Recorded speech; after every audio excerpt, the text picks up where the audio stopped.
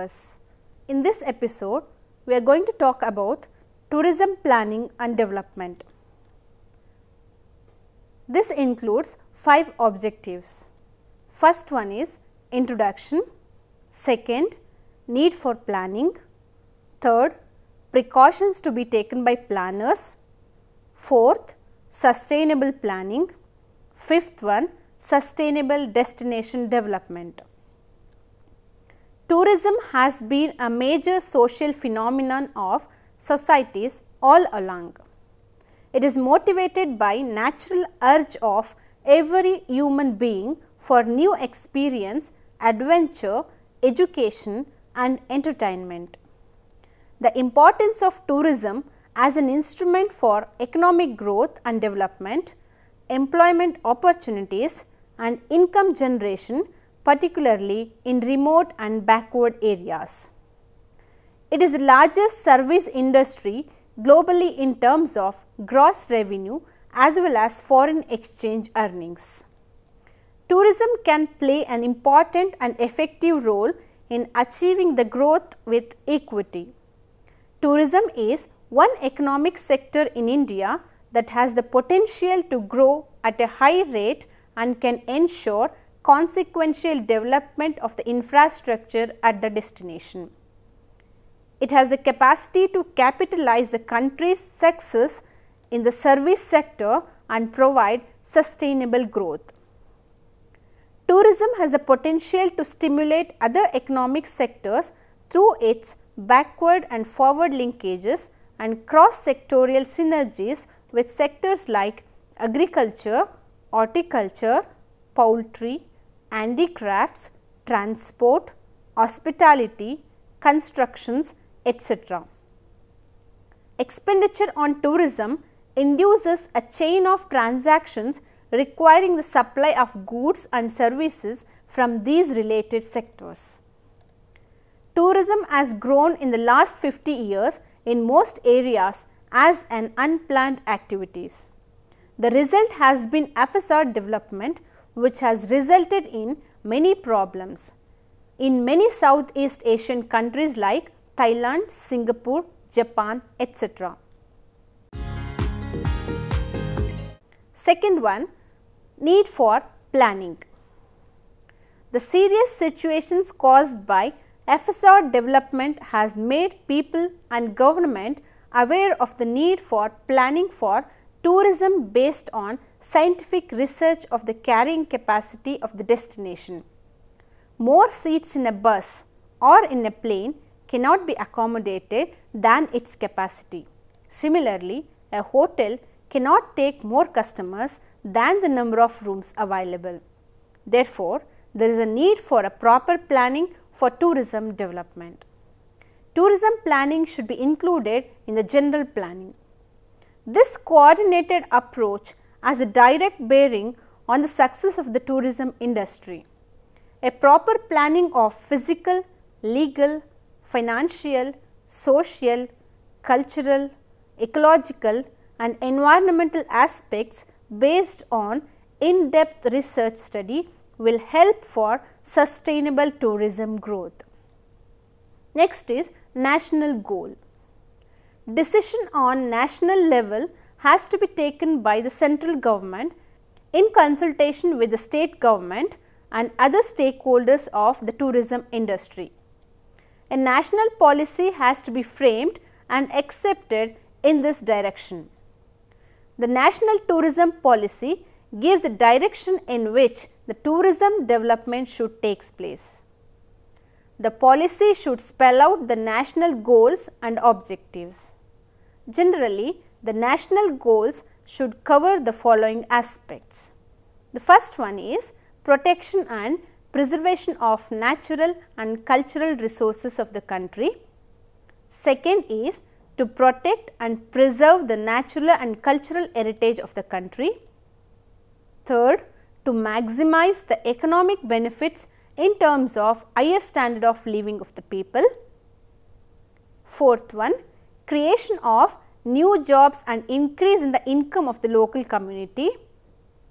Fifth one, stimulation of development at the local and regional level. Sixth one, development of responsible tourism concept wherein local community are involved in the decision making process. Seventh one, development of good infrastructure facilities at the destination for the comforts of the tourists. Eighth one, ensuring need based development in each destination, taking into consideration the carrying capacity of the destination. Ninth one, maximum visitor satisfaction is achieved. Third heading, precautions to be taken by planners. The planners have to take many factors into considerations. Among them, the first one is to supply and demand. Tourism development is a complex phenomenon requiring in-depth study of resources and demand pattern in each area or country. The local population may have their own tastes and preferences. Some may like natural destinations, some may like historical and archaeological places, some others may go to get entertainment, etc. Therefore, tourism development has to be planned depending upon the demand for such destination. Second is establishing the objectives. The information gathered should be used to develop a composite picture of what tourism can do to a particular area. In order to relate the projected information into a decision, there must be a basis for comparison. This basis is the cumulative set of objectives which should be developed concurrently. Basically, the tourism objectives shall be formed within the overall economic and social objectives of the country. Third is territorial planning. The need will arise of locating each step of tourism development so as to fit in with the general policy of territorial planning. Particular care should be taken to protect the natural and cultural assets of the country. The need for tourism territorial planning should reconcile with the limits of space of urbanization, which may become a serious danger to tourism. Fourth one, financial planning. It is very essential for any developmental plan. To make any destinations attractive, very good facilities have to be provided, which requires huge investment. Each proposal has to be analyzed taking into account its cost benefit ratio. Fifth one, human resource planning. Professionals and efficient management is a prerequisite for the success of tourism project. Tourism basically being a service industry, development of destinations shall be preceded by highly qualified and trained staff. A variety of persons are required starting from unskilled to highly professional who have to develop and manage the destination. Human resource management needs to be integrated with other planning. Effective and efficient management recognizes and uses the human assets of the organization to achieve the goals of the organization. Sixth one, marketing and promotion. The next stage in planning is concerned with developing the promotional activities aimed at launching new destinations within and outside the country. The various channels of communications shall be effectively used to inform the tourist and stimulate the desire for tourism, which may include literature in the form of catalogs, brochures, folders, direct mail, advertisements and publicity. Seventh one, monitoring the progress. The speed at which the project is being executed shall be periodically reviewed. The responsibilities of the planners is to monitor the progress of the projects continuously, so that the project is completed well within the time frame. Eighth one, planning levels. Planning is the blueprint of projected plan of action to achieve the given objective. Good planning is followed by prompt execution, leading the desired result at the given time. Planning is a dynamic process and it draws fuel from objectives of the organization. It guides the managers and executives of the firm to work for achieving their goal. Next is planning levels. Planning has to be done at two levels. They are regional and national. At national level, the central government should be involved in developing the selected area on the basis of comprehensive research conducted by tourism professionals. The guiding principle in the selection process should be its marketability to both domestic and international tourists, expected revenue to be generated and projection of the future demand should be showed. The central government should also lay down the broad framework for developing tourism projects at regional and local levels. Ninth one is regional planning. Regional level planning gives better scope for sustainable development. It should be the responsibility of the local government to start and implement destination planning process. The service of private players may be taken, but the government and its agencies should take a decisive role in tourism planning. Steps involved in planning are survey and preparation of detailed project report. The first one is survey. A research survey has to be conducted to find out the potentiality of the tourism of the region.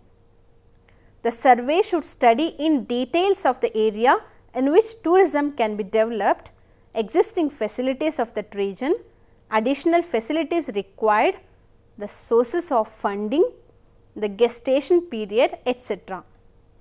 It should also contain information on its economic feasibility and commercial viability.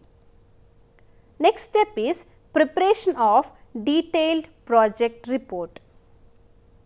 If the preliminary survey is positive, then the authorities concerned shall take the assistance of technical people to prepare detailed project report. The DPR should contain total cost of the project, time required for its execution, sources of funding, the persons in its implementation, the expected revenue generation, etc. The cost may further be subdivided into the cost of the main project and the cost involved in the infrastructure development.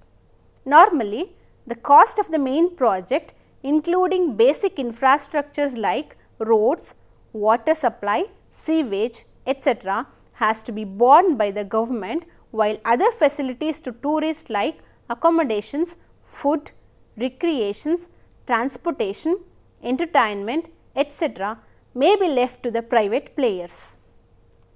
The DPR should take into accounts the tourism impact on ecology, environment, socio-cultural impact and other related issues. The effect of migration of local community, if it is involved in the destination development, has to be carefully studied.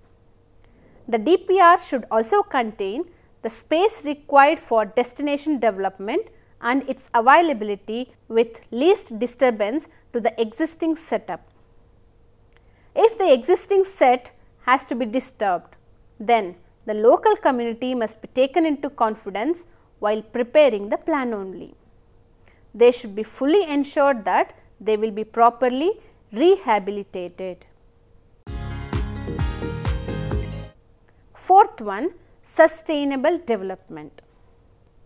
A comprehensive tourism planning should take into consideration a number of factors like tourism resources, organizations, markets, economic, environmental, socio-cultural aspects of tourism development. Successful planning and tourism development means serving both tourist and local community. This market orientation must be balanced with a clear view as to how tourism serves the local community interest as well as tourist interest. The first priority of tourism development should be the interest of local community and next the tourists. Tourism development must be compatible with other activities in the destination and should be supported by local community. Therefore, tourism planning should be integrated with the local and regional planning and development. Tourism development and its impacts are two major areas of concern. The development of tourism throughout the world has brought immense economic opportunities and benefits, but at the same time it has put immense pressure on the natural environment and socio-cultural adverse effect on the local community. While sharing the economic benefits of tourism development, the local community has been on the receiving end. The relationship between mass tourism and culture has resulted in the change in the value system. The community structure, the family relationship, traditional life system, lifestyles, the morality of the host community are generally influenced by tourism. Next is sustainable approach. The absence of sustainable approach in the process of tourism development is more discernible in case of developing countries where inadequate legal and social controls have given way to the defaulters. These defaulters have come out with their narrow agenda of reaping commercial benefit over the existing socio-cultural environment. The major area of neglect is the careful concern for the ecology and environment as well as socio-cultural aspects. The whole debate focuses on the inclusion of sustainable approach towards ecological, environmental, socio-cultural aspects and then the tourism development. In the second half of the 20th century, tourism has developed into a major economic, cultural and social phenomenon. Because of its economic benefits, many countries were fascinated to develop mass tourists, overlooking its negative impact. The economic potency of tourism can be realized from the amount of wealth and employments it generates. Fifth one, sustainable destination development. The idea of sustainable development is of recent concept. This idea was promoted by the Brundtland Report in 1987 and acknowledged by the international community at the Rio Summit in 1992. It was again discussed at the World Summit on Sustainable Development in Johannesburg in 2002. It has been much debated in United Nations and other international forums by the academicians, NGOs and other concerned people. However, most emphasis has been on environmental sustainability. The global effect of overusing the natural resources may lead to undesirable consequences, but the concept of sustainable development is much wider than the environmental factor.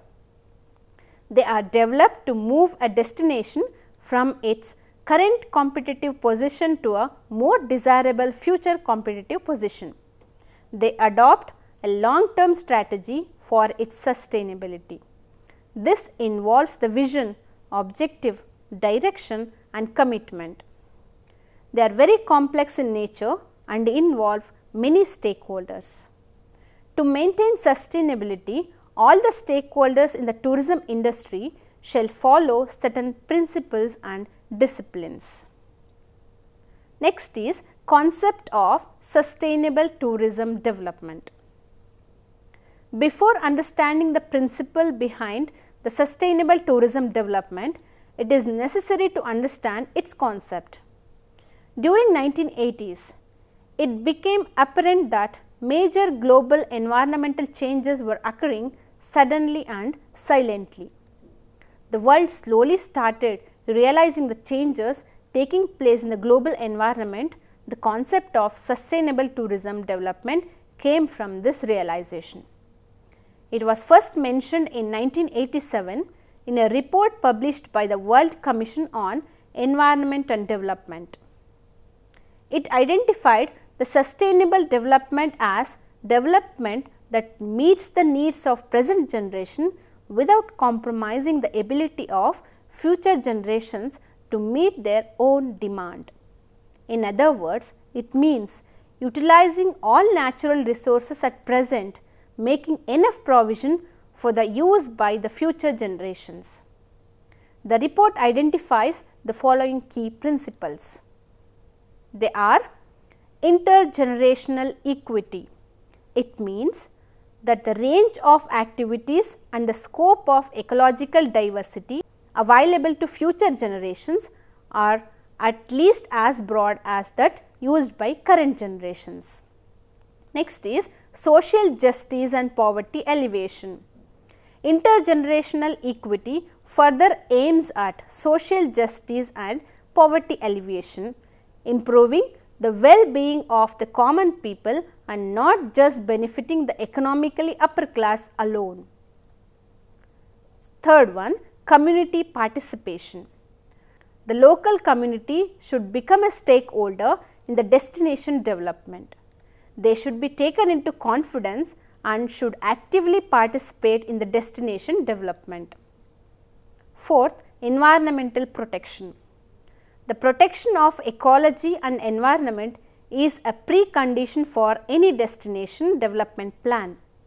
A detailed study has to be undertaken by the expert team to assess the environmental impact. Fifth one, options. Different options to reduce the adverse impact of tourism development should be carefully studied and the best opinion taken up before coming to final decision. Tourism is most ideally suited to adopt sustainability as a guiding principle. Tourism, except transport, does not consume non-renewable resources. Resources used by tourism, both natural and cultural, are non-consumptive, making them renewable. The economic benefit of tourism should reach all the people in the community. Next is planning for sustainable development. The sustainable development approach implies that the natural, cultural, ecological and environmental resources of tourism should be conserved for future use. This approach is important because most tourism development depends on attractions and activities related to natural, cultural, archaeological, historical, environmental and heritage patterns of the destination. If these resources are destroyed or spoiled, then the destination may not attract the tourist in future. The UNWTO has defined sustainable tourism development as tourism which leads to management of all resources in such a way that economic, social and aesthetic needs can be filled while maintaining cultural integrity, essential ecological process, biological diversity and the support system. Over the last 2 decades, a set of principles have been developed to put these ideas into practice. These principles identified with sustainable tourism are having 4 pillars, that is economic sustainability, ecological sustainability, cultural sustainability and community sustainability. First one, economic sustainability. It should be made profitable both on short term and long term basis. It should involve all the stakeholders in the planning as well as in the implementation process. Form the supply chain mechanism from micro level to macro level involving multinational companies. Develop good number of human resources by providing them skill and training in the required areas. Diversify the product by developing a wide range of tourism activities. A percentage of income generated shall be used for further development, provide financial incentives to stakeholders to maintain sustainability.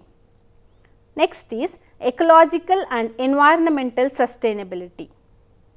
Environment may be defined as the sum total of all conditions that affects the development and life of all organs. The human environment consists of physical, biological and social influences. Environments may also be defined as the sum total of substances and forces external to the organism in such a manner that it affects the organism's survival.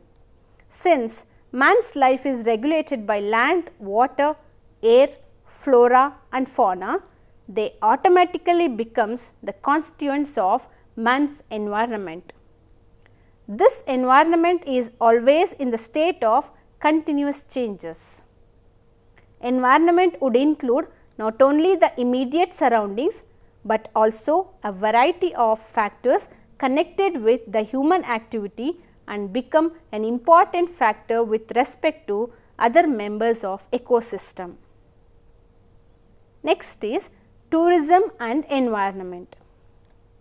The relationship between tourism and environment is one of the delicate balances between the development and protecting the environment.